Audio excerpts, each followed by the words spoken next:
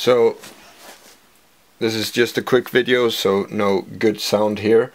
I felt I need to show a bit more about the attack release, because I think I believe there's a difference between an attack release and an attack decay. I'm not sure. I'm going to build an attack decay just to find out. I found a very interesting schematics here that will probably be the next episode. So the thing with the attack release is that you have a gate in, so when you press it, it will be open until you release the button. So technically it's an attack, and then it's sustain release, but you can't change the sustain. The sustain is just the roof of the attack release, whatever you choose. And so when you just do a trig or a really fast hit on the button, as soon as you have just a little bit of attack,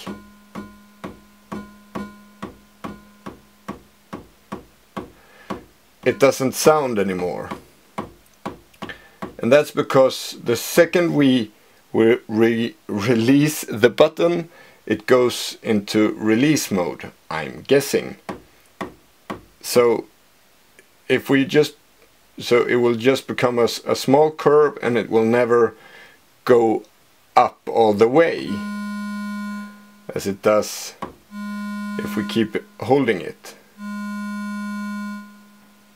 So with both high attack and release, it's fine, but when we hold it, it's good, but not when we don't hold it. And short attack, then it works, because then it goes up to the maximum attack and then it fades out. But a little bit of attack and nothing. So I just think that is important to say. And while using a sequencer, you can also hear what it sounds like in different positions when running just a sequence. So now both are in the minimum position. Turn up the release.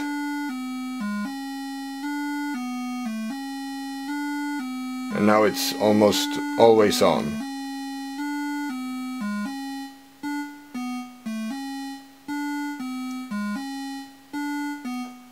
And then we take an attack, we raise the attack, and we have release in the lowest position, and then it becomes a little bit slow or late in the attack, and too much, it doesn't keep up with the rhythm of so then we need to go down, I think.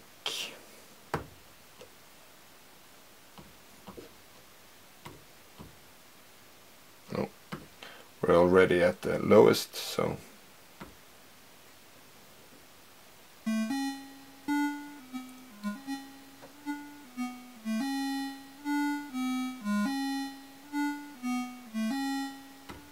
yeah, just wanted to show that. And when I've done this one, I found a ADSR switchable envelope generator by Osamu Hoshiyama, which I'm going to build until next week, I hope. So we'll take a look at that and see if my thoughts were correct. So until next time, take care, bye.